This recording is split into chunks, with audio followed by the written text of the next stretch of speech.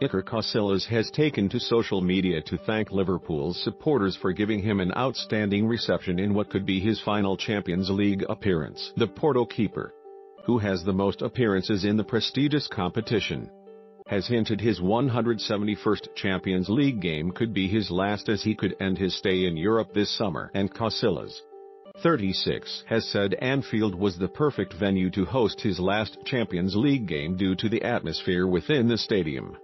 He wrote on Instagram, accompanied with a picture of himself alongside Jurgen Klopp, "Respect Champions League. Never walk alone." Casillas, who is out of contract in the summer, told Spanish media after the 0-0 draw at Anfield, "If this was my Champions League farewell. It hasn't been a bad night at all at this fantastic stadium, keeping a clean sheet, but no one knows what the future holds.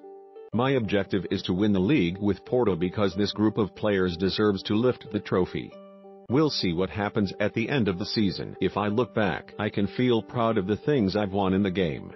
Of everything I have achieved, I would like to say thank you to the fans. It's been many years in the Champions League and it's great to come to a stadium like this and be given such a warm reception." Porto were knocked out after losing 5-0 in the first leg out in Portugal, and now Casillas is supporting boyhood club Real Madrid following their progression to the last 8. Casillas, who has won the Champions League 3 times, added, "Congratulations to Real Madrid. Let's hope they go as far as possible and get to the final in Kiev."